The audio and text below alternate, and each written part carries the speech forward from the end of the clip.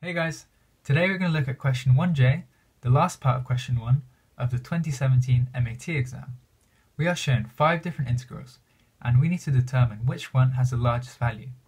So let's jump into the question. Okay, these are the 5 integrals given in the question. Our strategy is going to be trying to bound these integrals to find the largest one. So if we start with the first integral, we see that x squared minus 4 in the range between 0 and 2, this is always going to be negative. It's always going to be less than or equal to 0. And sine to the power of 8, that's always between 0 and 1. So a negative multiplied by a positive, that's still going to be negative. So we can work out that this integral is always going to be less than or equal to 0. Okay, now let's look at e. It's a similar story. Sine cubed of x is between minus 1 and 1. So if we subtract 1, this is always going to be less than or equal to 0. So we know this bracket here is less than or equal to 0. And by multiplying by 108, that's still going to be negative.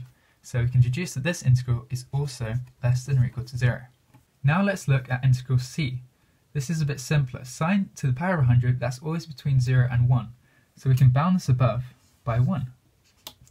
And if we integrate 1 between the range of 0 and pi, we're just going to get pi. So we know that this integral is less than or equal to pi. Now let's look at b. It's a bit trickier. Cosine of x is between minus 1 and 1. So 2 plus cosine of x is less than or equal to 3.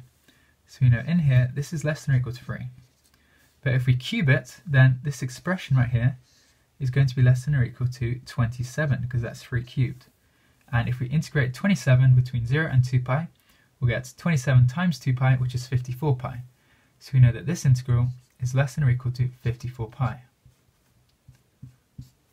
Now for our final integral, we want to bound this below.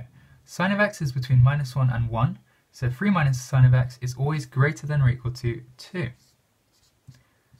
2 to the power of 6 is simply 64.